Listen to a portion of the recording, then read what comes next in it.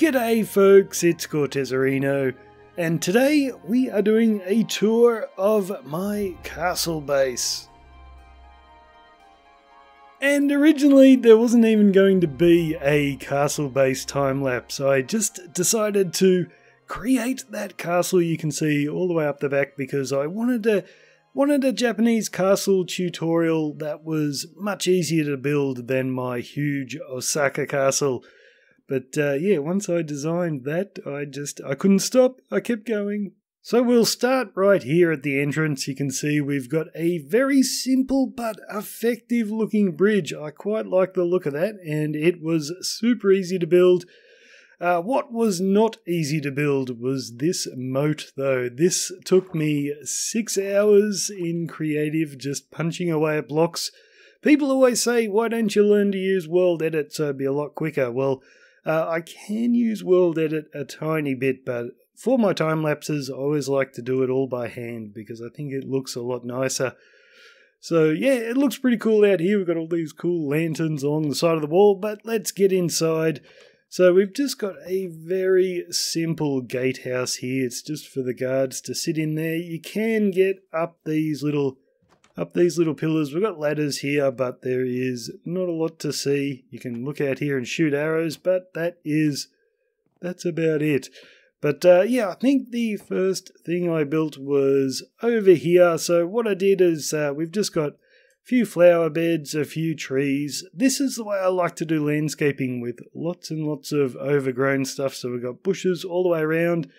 And then we've got a lovely little koi pond, and I actually have a tutorial for this one, so I'll link that down in the video description.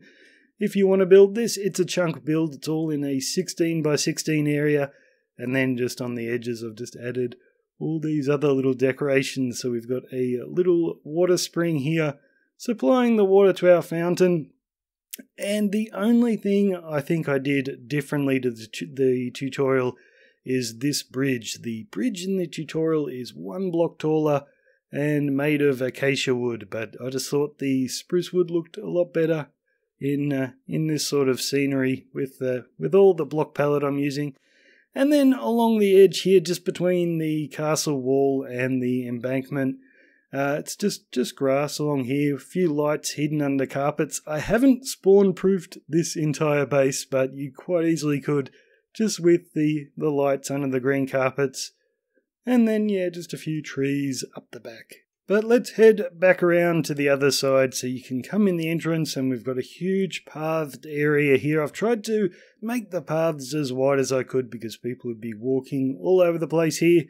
So we've got a really cool looking tree there. It's not really my design. I looked at a photo of a tree that someone else had built and tried to copy it. So I don't know who built the other tree, but that's my version of it. And we've got a very simple little pond here. And then we've got my samurai statue. So he's got a horned helmet on his knee and a katana in his hand. And once again, I have a tutorial for this statue, so I will link that below as well. And yeah, just a few flowers around the side of our embankment here. And because it's a base, you need some crops. So I've got carrots, potato, wheat and beetroot growing here. We've got our water sources in the middle with a little light source in there as well. Makes it a little bit annoying when you're trying to plant crops and you keep opening the trapdoor, but whatever. And then just around here we've got a few pine trees, and once again it's just all grass around here between the side of the castle and the wall. So the first house I built in the time-lapse is this one over here, and this is actually me stealing a design that I've already done. It's one I've got a tutorial for, I'll link that as well. But this one is quite a bit different. If you put it side by side, you will notice I've made a lot of changes. They're different heights and different widths, but I just adjusted it to go with the block palette that I've used in the rest of the build. But if you have built that other one that I designed, you will notice that inside here I actually didn't bother changing anything in the interior. It's all the same as my other tutorial. But I think this floor is different, so you can just come up here and we've got a little bedroom. So let's go check out some of the other builds we've got around here. So we can come up the embankment. A lot of Japanese castles, Like many have the big moat and the castle wall, but a lot of them have multiple lines of defences, so embankments like this, so you can stand up here and defend. So up here we've just got, once again, a great big sort of pathed area because people will be walking everywhere. And we've got the barracks for all the enlisted men to live. And this is a very, very simple house. I haven't gone to tons of detail on this one. I just wanted to do it in the same theme as the castle, so it matched all the other buildings around here. And just enough detail that if you poked your head in through the window, you could see furniture. But yeah, on the inside, there isn't actually a ton of work. It's quite plain. You can see the roof up here. I haven't done a proper ceiling or anything, but yeah, you can come in through the doors here, and we've just got the beds for all our soldiers. They've got their chests to put their little goodies in. It's a very, very simple room. And then we've got the big table for them all to have their meals, and just 2 spare chairs in the corner, so we've got the same amount of chairs as we have soldiers because they wouldn't really fit at that table there. And yeah, that's about all up here. So just around here, we've just got a few trees, a few bushes, and then mostly grass around here, even though I do prefer to do really overgrown greenery when I'm doing my landscaping.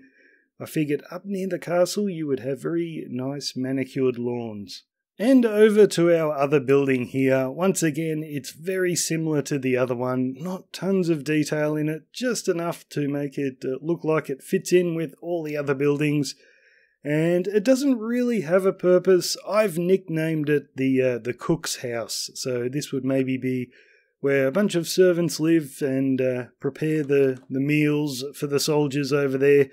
So when we come in, we've got this really cool contraption. See, I'm working on another time-lapse at the moment with some traditional Japanese houses, and they had this sort of setup for cooking. So you had your fire pit in the floor, and then this sort of contraption hanging from chains, and your big cauldron, and I think it looks awesome. So I've used this in the castle as well.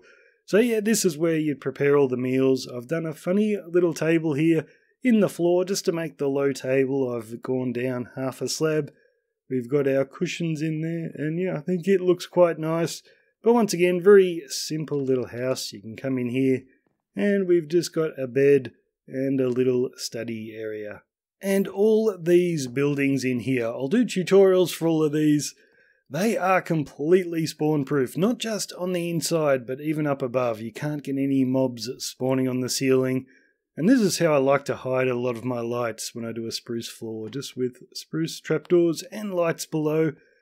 So yeah, I wasn't going to do tutorials for all of this. I was just going to do a tutorial for the castle, but so many people love this base that, yeah, I will do a tutorial for it, but for a lot of it, I won't say, okay, put this bush here and this bush here. I'll just show you, hey, I've got a bush and some flowers there, do what you want, you know, so otherwise the tutorial would go on for absolutely forever.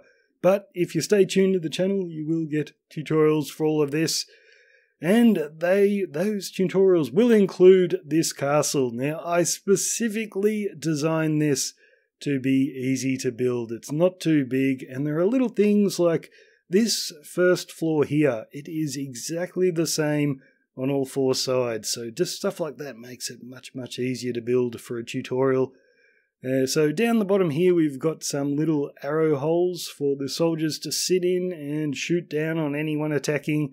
And there isn't actually a room in there, it's just all blank space. I'll show you that when we get on the inside. So let's go to the inside. So we've got this first little building here, and this is just our little entrance. And if we come in the front doors, you can see it's just a little guard post here, so the guard will sit down there. He's got his samurai sword sitting there, and a bunch of things for sharpening his weapon. So he stops any uninvited guests from getting in. Now it's really cool here. I've done the end rod and the chain design. I actually designed this setup probably about a year ago before chains could actually go sideways, and I just did it all with end rods. And now I've seen as soon as you can put the chain sideways, a bunch of people are putting out this design, but I don't know, I think Cortez might have been the first one to invent it. Okay, before we go upstairs there, we're going to punch a little hole in the wall so you can see this blank area. Now, I could have fit another room in here, and when you do the tutorial, if you're building the entire thing, you could put something in here if you wanted, but I decided just to leave it nice and blank. It's a bit of redstone access for the storage system. But yeah, I just thought I'd show you that, so there's plenty of extra room to build extra things. And we won't go upstairs just yet, we will go downstairs. So we've got this little entrance here, takes us in to the storage room, because this is a base as well. So this is a massive storage room, guys. We've got Nembon's big item sorter there behind that. So I'll leave a link to, he doesn't do tutorials, he just shows it to you and then gives the world download, but I'll leave a link to his video. So if you want to build the exact same storage system in there, you can. It's completely automatic. And over here we've just got a little doorway into a bulk storage room. So this is all manually, put your stuff away yourself. And if we keep going, this is an area underneath the raised embankment that is completely empty. I didn't put anything in here, but it is completely up to you. For a big base, you could put tons of stuff in here. And we've also got an entrance on the other side. So what I'd probably do is dig down 2 blocks to give yourself a bit more headroom. Put in a villager trading hall and some farms, some animal pens. You could do whatever you wanted. Maybe a great big super smelter in here. There is plenty of room. So it's a very simple design for a storage room, but I do think it looks quite nice. And if you want to put redstone contraptions in the roof, you could definitely do that. There's plenty of space.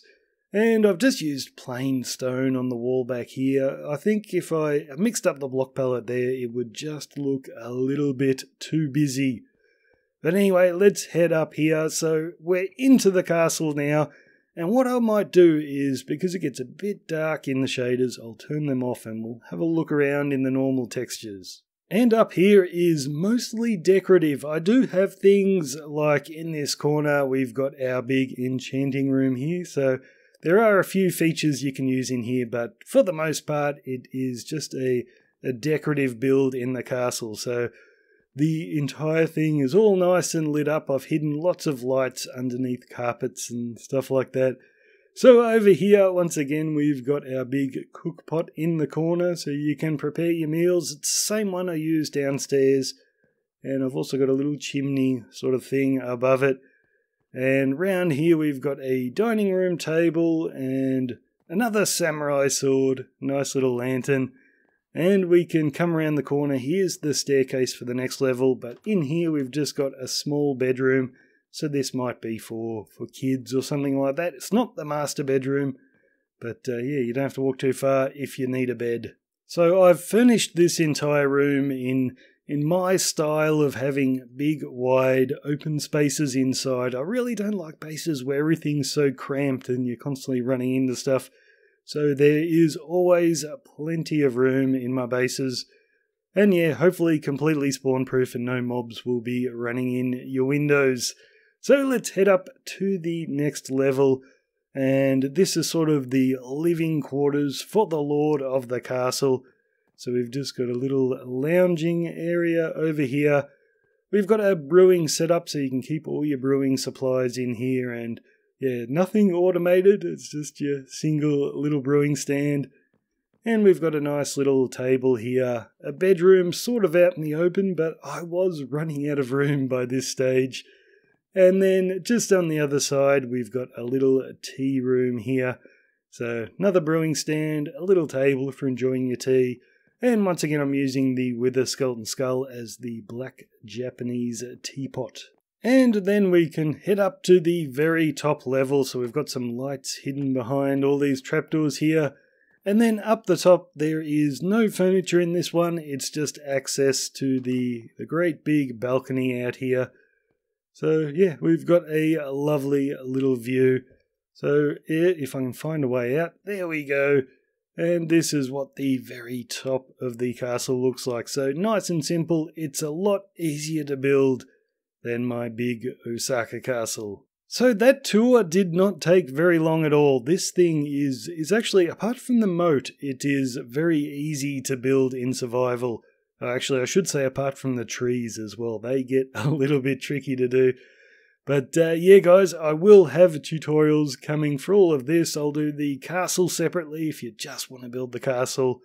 But yeah, I'll also do a tutorial for this entire base.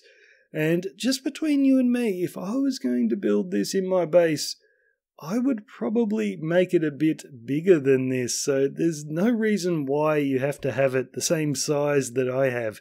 You could have the moat out all the way around here and just give yourself much more space and add in tons more buildings. These Japanese castle complexes always had a lot of buildings in them, so you know, you can do whatever you like. So thanks for watching, guys. I know it's a very short video today, but you know, the base isn't really that big. I went for beauty rather than size.